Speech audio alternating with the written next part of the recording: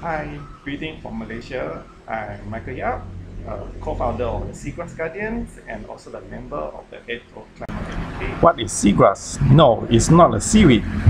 Seagrass is flowering plants evolved in marine environment. It produces flower, fruits, and seed, just like terrestrial trees. Unlike seaweed, it's an algae. Although its appearance less attractive, seagrass meadows are productive habitat which provide a wide range of ecosystem services. Those services are coastal protection from erosion, food and habitat, breeding and nursery grounds, and sequestration carbon. Seagrass provide food, shelter, and habitat that can support high biodiversity of flora and fauna. In 1 hectare of seagrass can support up to 40,000 marine fish and 50 million of invertebrates, and recent findings conclude that the number should be doubled.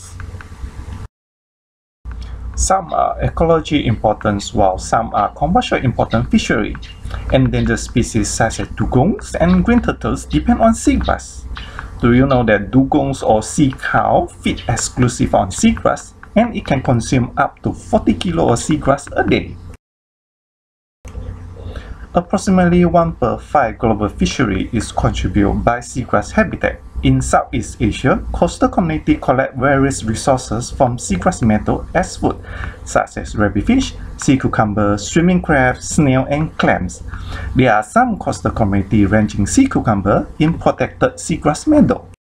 Seagrass, also known as the ocean green lung, where it absorbs carbon dioxide and produces oxygen to support various organisms. 1 hectare of seagrass can produce up to 100,000 liters of oxygen a day. In the same time, convert carbon dioxide into the plant biomass.